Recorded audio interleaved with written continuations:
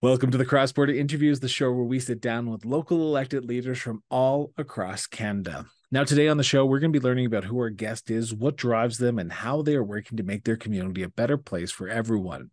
Today on the show, we are honored to be sitting down with Ingersoll, Ontario Deputy Mayor Lindsay Wilson. But before we get into today's interview, I just want to take a moment and ask you to do me a favor. If you can, so kindly, please head over to our Facebook page or Instagram or X page or Twitter as it used to be called, and give us a follow. We have behind the scene content that you don't want to miss, and it gives us a method to get our message out even further. We started the show to make municipality issues matter, and we really hope that you can join us along that way to make sure that municipal news and issues are heard on a national stage. So with that, thank you so much. And now on to our interview with Ingersoll, Ontario Deputy Mayor Lindsay Wilson. Lindsay, I want to thank you so much for doing this. Greatly appreciate it. I want to start with my first question that I've asked almost every person who's ever come on the show. So you're really no exception to this question. But that is, where did your sense of duty to serve your community come from? And I'm looking forward to this answer because I've read a little bit about your backstory and I can't wait to hear what you say. Thanks, Chris. Thank you for having me. And like I said in my email, I've been listening to your episode, so I knew this question was coming. And it's a good one to kind of, revisit from time to time for sure. But I realized my answer is pretty layered. Like my dad was very active in the union, what used to be CAW, now Unifor. And so I really grew up with that sense of like people are entitled to opinion and you can work towards things that are good for the collective. My mom was a nurse. And so, I really saw that growing up that you could participate and be involved in that way. But later in life, a friend of mine ran for council, lost. And at that time, we said we would bring a municipal campaign school to our community, something that was really impactful through her campaign. So just recently, a couple of years ago, we brought municipal campaign school to our community.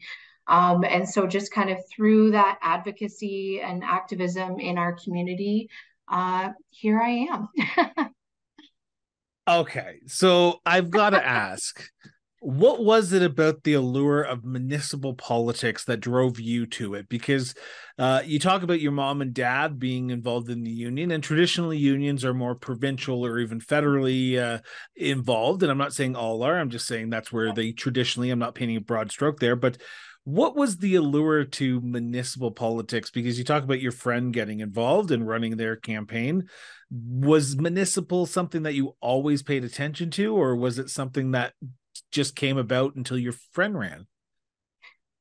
That's a good question. I actually did run provincially in this most recent provincial election. And provincial and municipal are very intricately connected. The issues are very interrelated. And at the end of the day, the allure of municipal politics for me was how close I could be both to the people that I served, but also to the issues that municipal government is in a position to actually change. And I'll use like the easiest example because I was just there this morning. We had a grand opening for pickleball courts. And, is that life changing? Maybe not, but it does matter to the community. And it's something the community identified as a priority. Council, directed staff to pursue it. And here we are. We have 8 pickleball courts.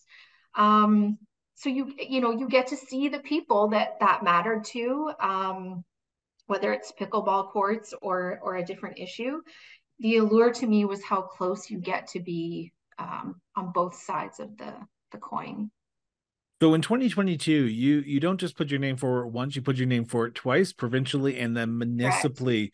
That probably is a busy year for yourself. And I can imagine after an extensive provincial campaign, you're probably tired, but the short turnaround time from that provincial campaign in June and getting elected deputy mayor in October is quick, short turnaround. What made the change? What said, okay, I enjoyed the campaign, I still believe my voice is needed somewhere. I'm going to decide to put my name for a council in the town of my community of Ingersoll. Yeah. I really, really wanted to do it. I really wanted to run municipally. But to your point, it is very emotionally draining, physically draining. I have a young family. And so, it was a lot to wrap my head around to going through another campaign. But what pushed me to make the decision was the number of people who continued to ask me to do it, and that's often what it is for women. Need to be asked. No one can fact check this, but the myth is that women need to be asked a minimum of 7 times before they'll even consider running. And that was exactly the case for me. People kept asking me, and not just asking me, but offering their support. And that's the difference too. Like, you never want to feel like you're doing it on your own, or because your ego tells you that like you're the one. It really should be about the community supporting you in that effort. And I felt What supported. So, one of the things on this show that I like to get into is the jurisdictional roles that municipalities play in the provincial plays. Now, you're a unique guest for me, and I apologize if I ask this inappropriately, but think I need to ask this. You run provincially, you run municipally in the same year. At the doors, did people understand the jurisdictional differences between the provincial government's roles and responsibilities and what they are dedicated to, and what the municipalities' jurisdictionals are? Because I think there's an apathy in this country that I want to try and educate people on, and that's why the show has come about what the roles are. So for someone who was on the ground and ran in 2 elections, yeah. did people actually understand the jurisdictional roles and what they were voting on, instead of just a blanket slate of, oh, you're running for this party, or okay, you're running, I like you, so I'm going to vote for you? Yeah. That's a tough question. I would say, like, the easy answer in general is no. Yeah. And and my it's hard to answer the question, because partly is like, voters don't necessarily even care whose job it is to get something done. And should They, they? I don't know. I don't have an answer for that yet. They just want to know that someone has it on their agenda, right? And so I didn't. The answer that always bothered me before I was elected is, well, actually, that's the provincial government. Well, actually, that's the county, because and that's true, but that's also a very easy answer to not have to take any responsibility for really challenging issues. So the short answer is no, people don't always know the difference, but would it be great if they did? Of course. But at the end of the day, what they really want is to know that, someone's listening. So I would often, explain the difference. That's a federal issue. If I'm running municipally, I can't necessarily directly address it. But municipal councilors can throw their weight around in terms of advocacy in a way that a resident can't. So it's still important to know what their concerns are and what's on their radar. so we're coming up to 1 year in office for you. Mm-hmm. October 2022, you first got elected. This episode is airing the first week of October. So I want to know from you, has it been what you expected when you first put your name for it municipally? Is this what you expected the life of a municipal politician would be 1 year, almost 1 year into the job? Hmm. I Ask mean, the in tough some questions on ways, this show. yeah. I mean, in some ways, yes. You know, the actual tasks that you have to do, be prepared for a meeting, answer your emails, all that's pretty much what I expected. I would say the part that surprises me, and the part that is a focus for me, is, to your point, like, people are just really not engaged. Um, and sometimes they're engaged in the wrong ways, and you would really like I do not get a lot of emails. I'll be very honest. I don't get a lot of emails from residents. I get a lot of DMs, and I get a lot of, tag me in comments, and that's fine. I'm okay with that, because I've given that tool to the people that I communicate with. But it's better if they send an email, because then it's, documented and I can share it, and all of those kinds of things. But I think the part that's surprising to me is how disengaged, like it's very common that there's no one at a council meeting, for example. And it's like, this is your space. This belongs to you. Now, So are that your can council meetings live streamed though? Like, they are do live people? streamed. So Okay. some people tune in, not a lot. But that just breaks my heart, because this is, you know, that's their council chambers, not mine, not mayor's, whatever it is. So that's been the part that's been most surprising to me, and where I try to encourage people to participate. I'm going to ask a very physical, a very open question, but I feel like you can answer it. Why do you think people are not engaged? Why do you think people are tuned out into the municipal realm? Because, well, you Mm-hmm. probably saw it provincially and federally. You didn't run federally, but I ran federally. And I can tell you that people are engaged federally because it's partisanship. And there's Yeah. the left versus the right, the blues versus the red, or the orange versus the green, where municipally it's everyone in it for them. Everyone's in it for the right reasons, for building the community forward. Why do you think people are just not engaged in municipal politics and governance at that matter? Mm-hmm. I think there's two things. I really believe that people have not um, appropriately recovered from what we all experienced during the pandemic. We've just kind of like shoved it way, way down. We're not going to talk about it. We're not going to think about it. We're What just going to pandemic pretend are like you that. talking about? Yeah.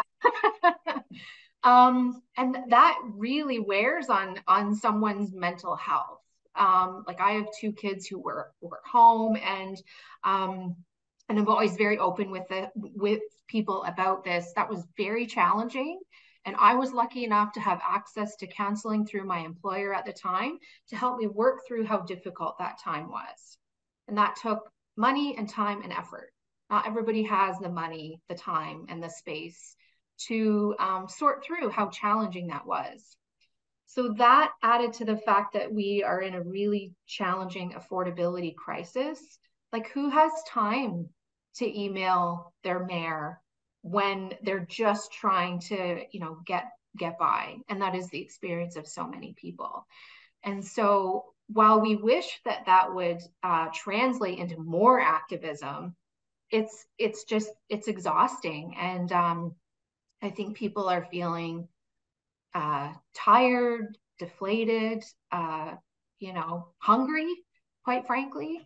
And so I think it's just kind of those things just adding up and piling on top of each other, and people just kind of, the easy thing to do is just get through the day. Now you bring up a tough conversation that I enjoy having, but I think it's important to have as well, because you, as municipal politicians, are the closest to the people. The Mm-hmm. decisions you make impact the people the next day. Now you're about to head into budget season, if not Mm-hmm. already entered into budget season in your community. You've passed one budget that was worked on in the previous government, but you still passed it. How much weight and responsibility do you put on yourself to make sure you're doing it right for the community? Because the decisions you're making are going to impact people's living, impact their pocketbooks. And you talk about the affordability crisis that we're going through in this country right Mm-hmm. now. And you play a role in that, in impacting the day-to-day lives of people. How much weight and responsibility do you put on yourself every time you go into the council chambers to make sure that the decisions you make the least impact on people, but have the biggest impact on people in some Yeah, sense? yeah. Um, I mean, I would say I put, you know, the most amount of responsibility as humanly possible.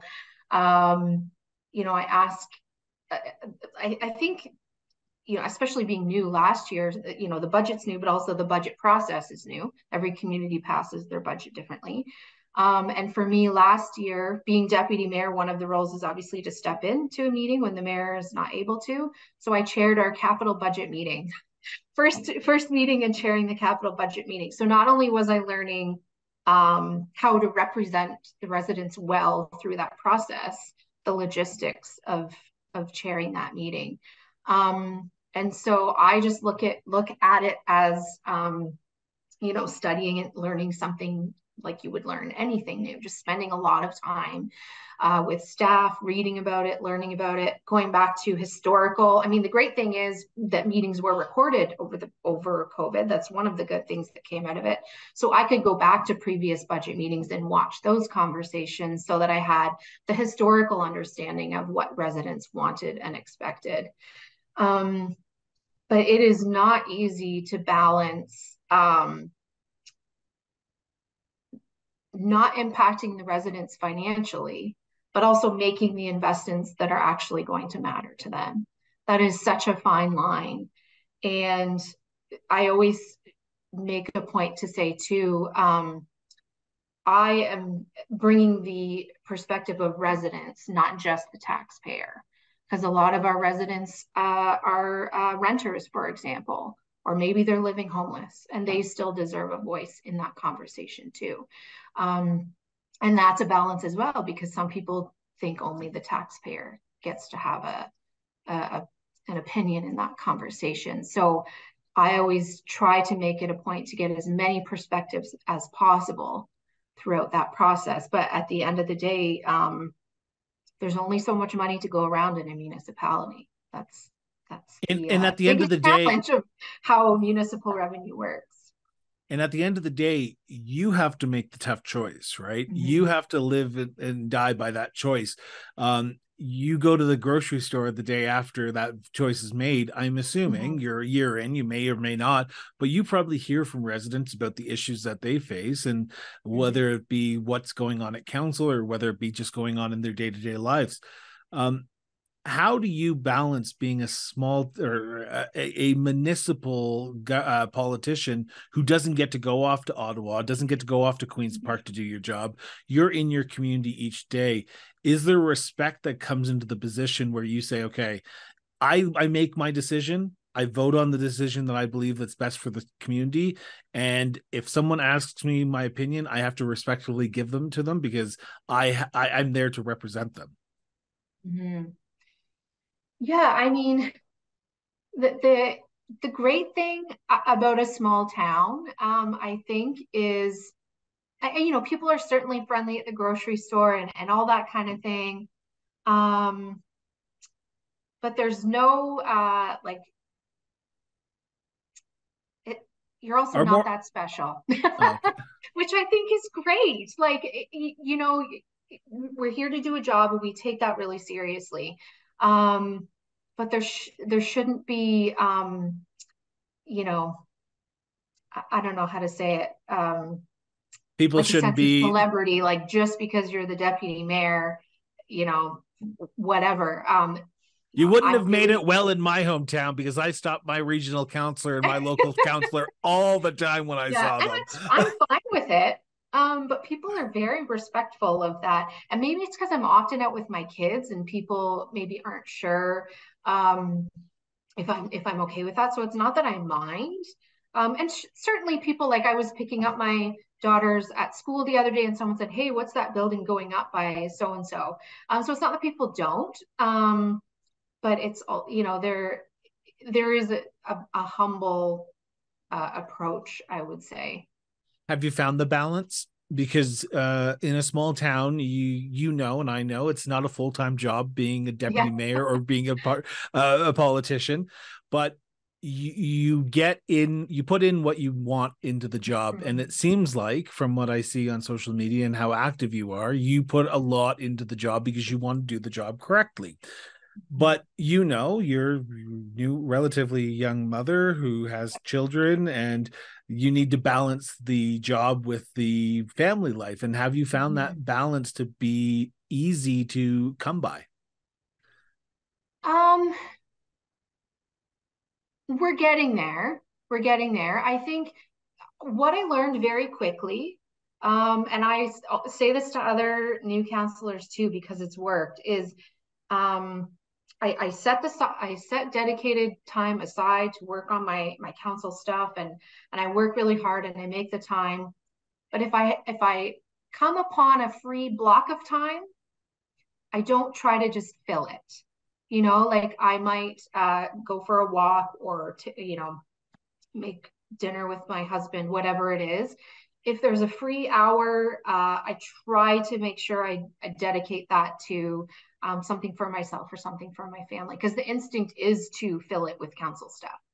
But I feel really confident in the time that I've set aside. So if an hour frees up, I try not to just, plug it full with other stuff. And I think too, residents really respect that, so my oldest daughter plays hockey, for example. That's something that our family participates in. So if I can't go to a community event because we're at a hockey tournament, people are okay with that. And for a big portion of our residents, that's actually much more relatable to the representation they've had in the past. So I'm just honest and open, and I've gotten really good at planning and managing my time, to the hour. I guess I should have asked this question beforehand, but I'm going to ask it now before we go into the next subject, and I think it's a good segue. Why did you run for deputy mayor, or are you elected like North Bay is and their deputy mayor, Maggie Horsfield, whoever got the most votes as councillor becomes deputy mayor? Is that like in Ingersoll, or what made you deputy mayor? So actually, I would have won either way. I'll say that, even if it was either of those. But in Ingersoll, we are directly elected as deputy mayor. Okay. So I didn't run for council and get the most. I mean, I did get the most votes, but I didn't run for council. I ran for deputy mayor against one other person. Okay. And so I was directly elected to the position. Okay. I feel like I should have known that, but I try not to do a lot of research because my guests won't know that I did that research. But anyway, my listeners, I should say. So I want to turn to the next segment here because I'm cautious of time, and I'm going to preface this segment by saying this. This is a conversation between the deputy mayor and myself. This is not a motion of council. This is not a direction of council. This is not a policy of council. I don't know how many times I get emails about this question, but I don't know why. They just don't understand it's an opinion, not an actual motion, but here we are.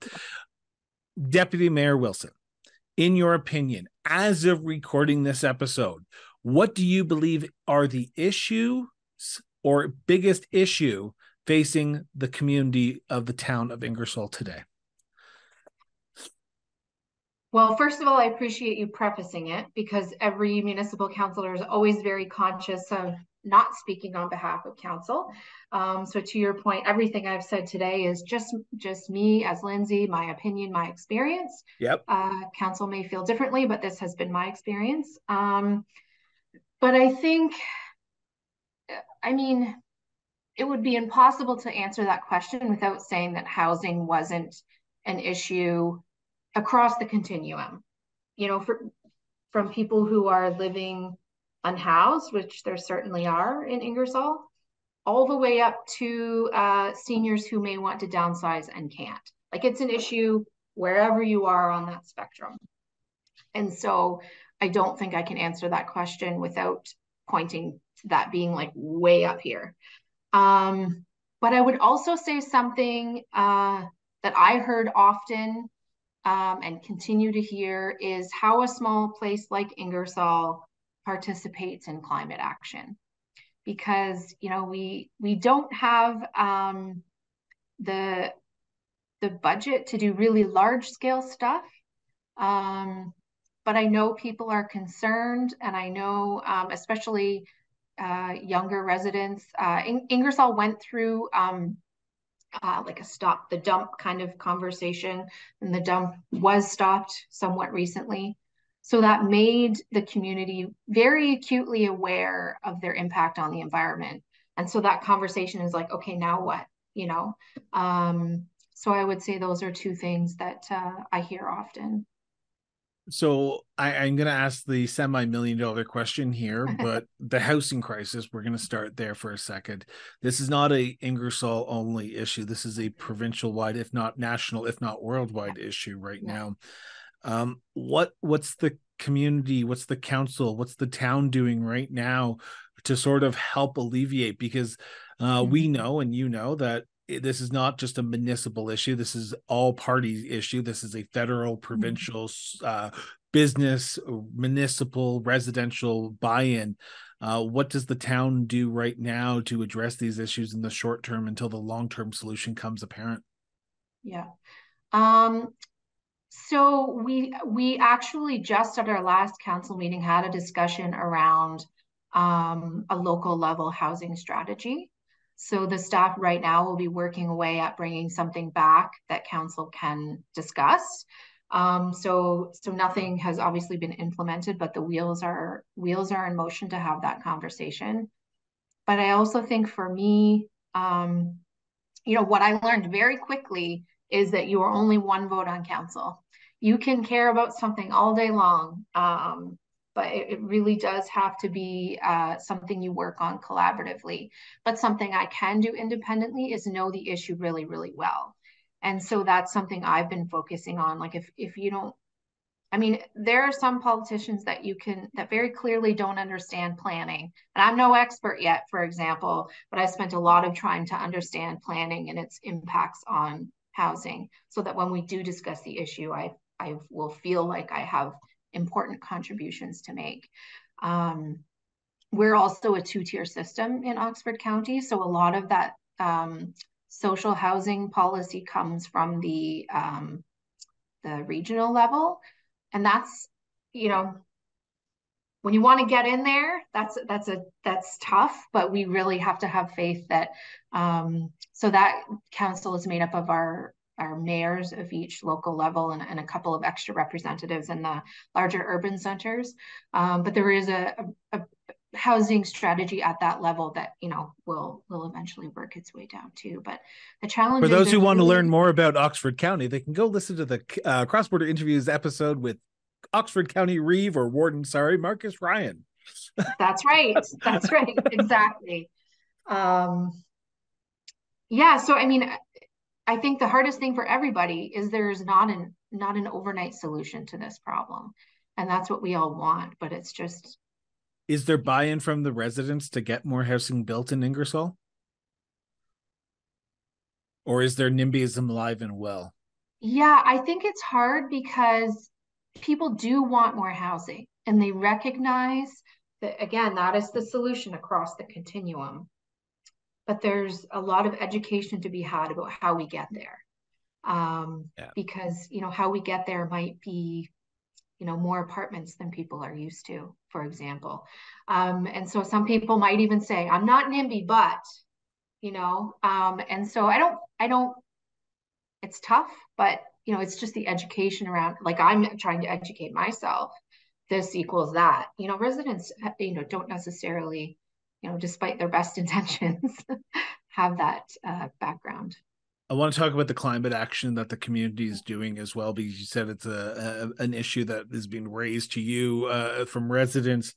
And I know that municipalities don't have a lot of money, and climate greening of technology is costing a bit of money.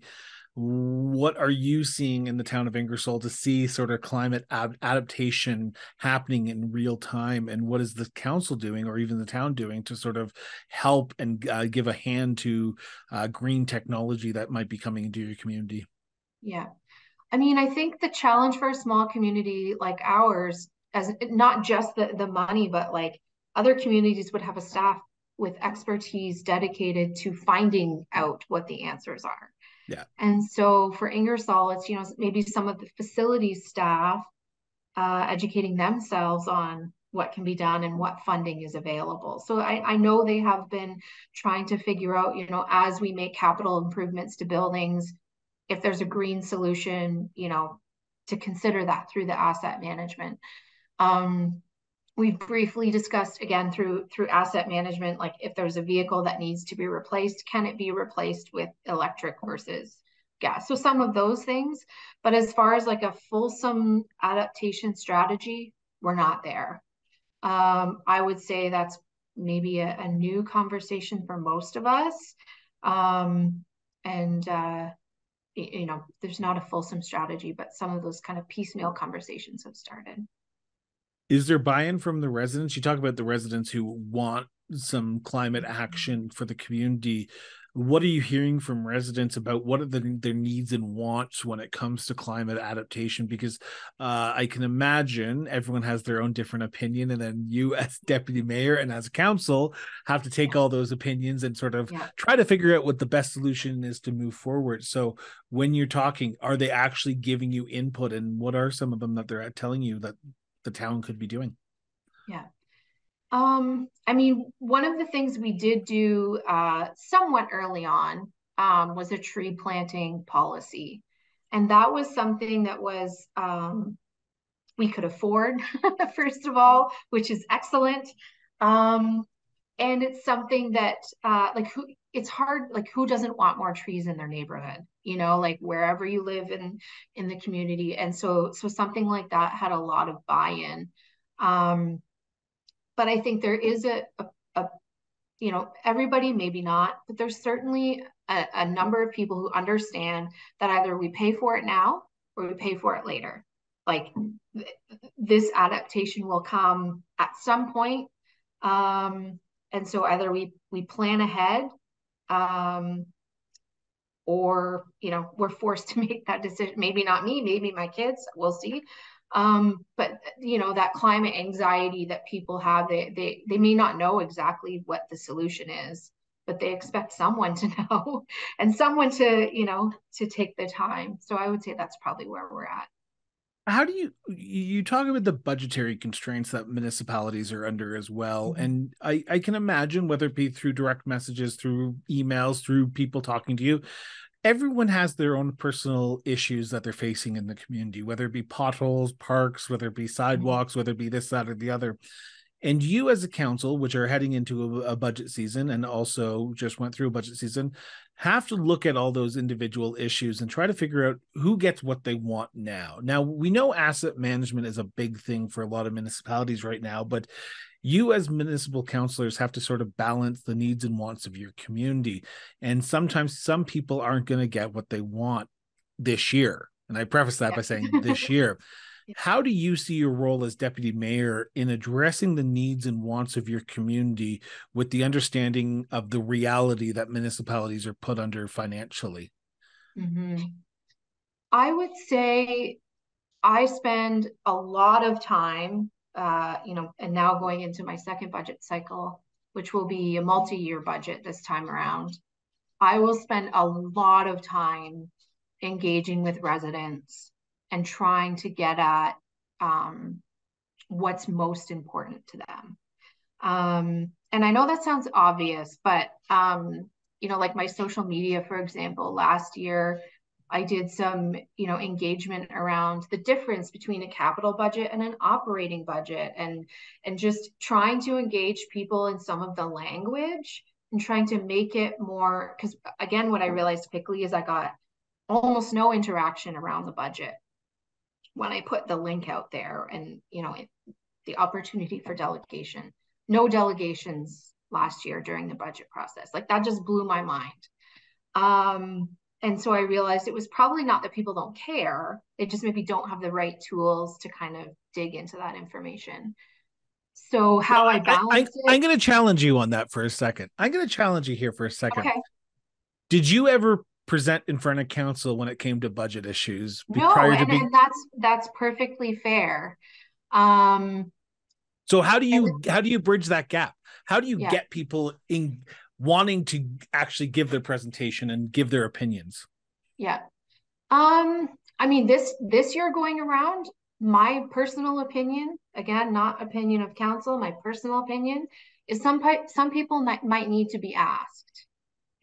This is our budget. We're going to be spending this on this. If you have an opinion on it, we would love to hear it so we can consider it at the table.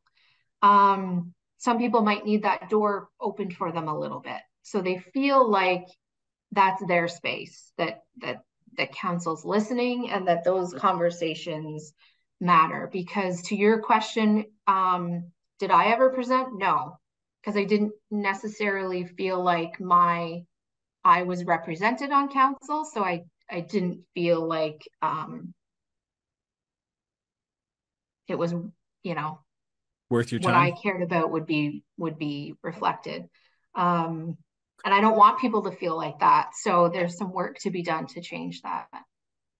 I'm cautious of time here, and I want to turn to my last Mhm. segment because I feel like we could talk about these issues for like a good hour, but I am cautious of time, and I want to turn to a subject that's very near and dear to my heart, and that is tourism. I think tourism is a lost art in this community, Yeah, and I think more people should be going into the tourism sector and actually visiting great communities like we have in Canada instead of going to Cancun or going to LA, which is great, but let's visit some places in our own backyard first, people. So I know you're a prominent proponent of tourism as well. What are mm-hmm. some tourist hotspots in Ingersoll that people need to see if they come to the community anytime, potentially, say, next summer? Yeah. So I think one of the really cool things that our tourism Oxford, so our tourism kind of happens at that upper level. They made this really cool tour that you could do that starts at the Ingersoll Cheese Museum.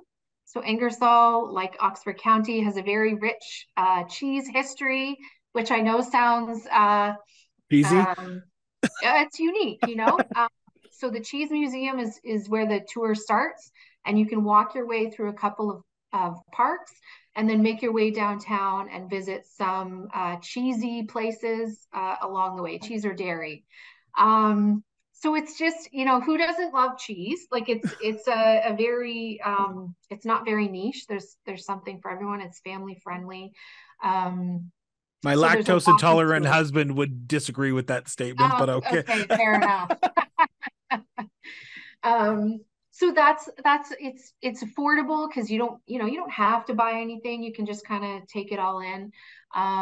But you can kind of experience the food and the history and the culture of Ingersoll through that walking tour. So that's a good one. Where do you go in town? Where do you go in the community to just let it all decompress, let it all go after a long day of work, after a long day of council Mhm. meetings? Is there a spot in the community that you can just go and you know everything's going to be okay? Tomorrow's another day. Yeah. I mean, our family spends a lot of time in the parks, of course. We often go, there's one park that still has a tire swing, believe it or not, and my kids love that park. And so, you know, we can do something together, or I can just sit back on the bench and decompress while they get all their energy out. But if it's a big day, we take the trek to the Big Blue Park, which has a bigger climber and all that kind of stuff. So, you know, we spend a lot of time doing that. But Ingersoll is kind of, you know, surrounded by a lot of agriculture, of course. And so that could be, you know, strawberry picking, you know, all kinds. We've amazing food here. So sometimes it's just making a good meal out of all the delicious things that grow here. So it's time for the $1 million question now. And now, if you've listened to the show, which you said you have, you know what the $1 million question is. And that is, in your opinion, what makes the town of Ingersoll such a unique place to live, to work, and to raise a family? I have thought about this question too, of course. Um,